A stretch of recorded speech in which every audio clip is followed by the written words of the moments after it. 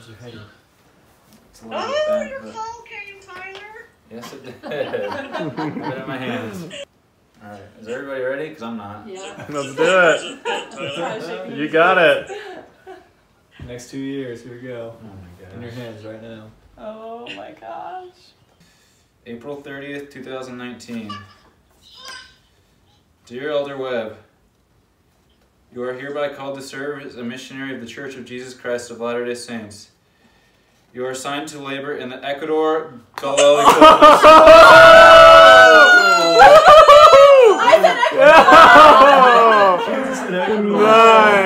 Nice. Which mission? the one that Alex served in, I think, Guayaquil West Mission. No. Yeah. You should report to the Provo Missionary Training Center on Wednesday, July 10th.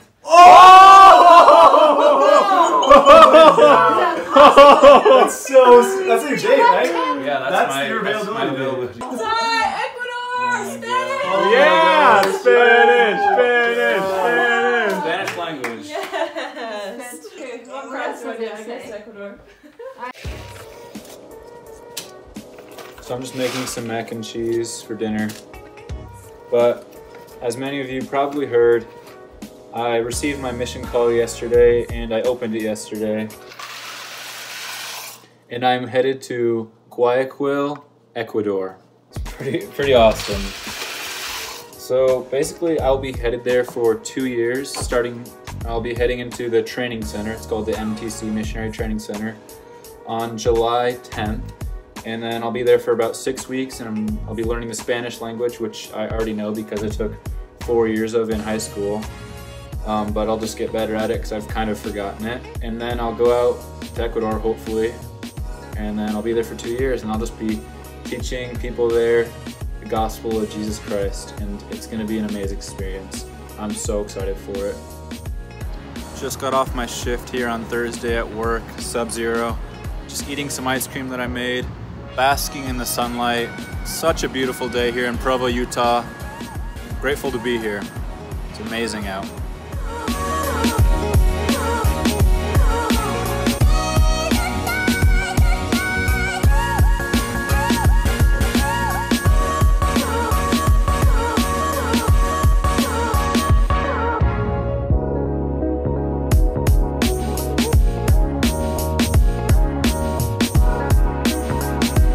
That place is called the Underground. It's kind of hidden and secret to me, so I'm not gonna reveal the location of it. It's an awesome place. I think it's meant for like parties and receptions. There's never anything going on down there, so it's awesome.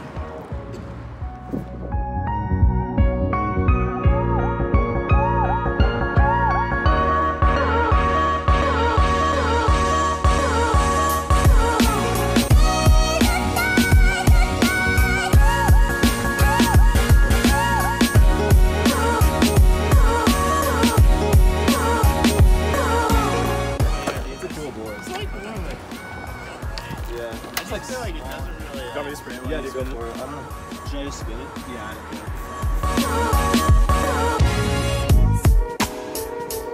So we're out here boarding the Provo Canyon with my cousins and their roommates and Andrew, my brother.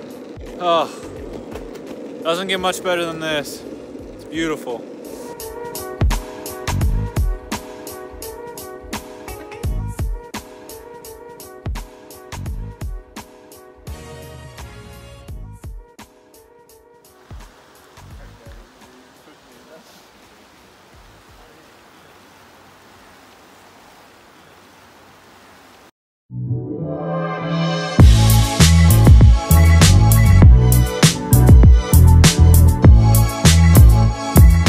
I'm walking home from work right now. It's like midnight, 12:15 I think.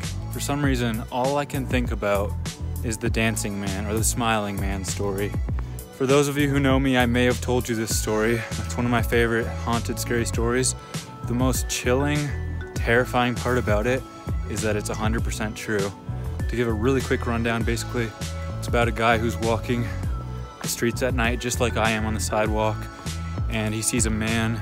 This man stalks him and he's just looking up into the sky with this creepy, smile on his face. There's a video on YouTube you should all go watch called, I think it's The Smiling Man.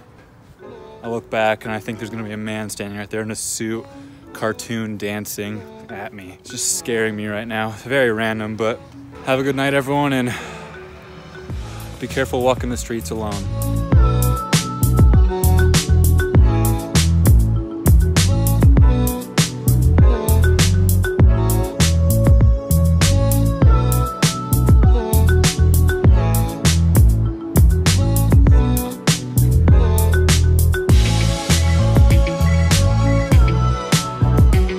Got Ben here. We're at the duck pond at BYU. Can you guys tell me, does the physics of that even make sense right there? I mean, the duck has its head turned at a 180-degree swivel, and its beak is in itself. That does not make much sense. He just caught one of the turtles. I don't think you're supposed to do that, but it is kind of cute. Yeah.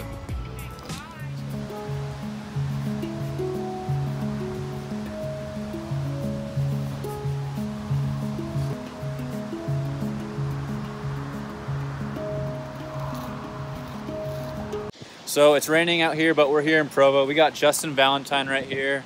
So what do you do?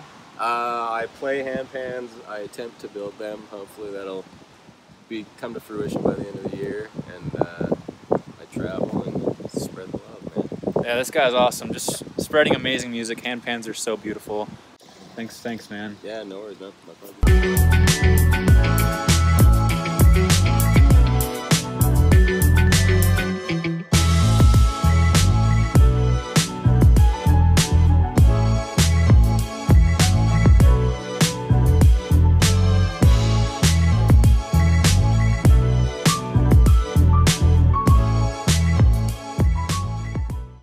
I Did you paint that? I did that. That's mine.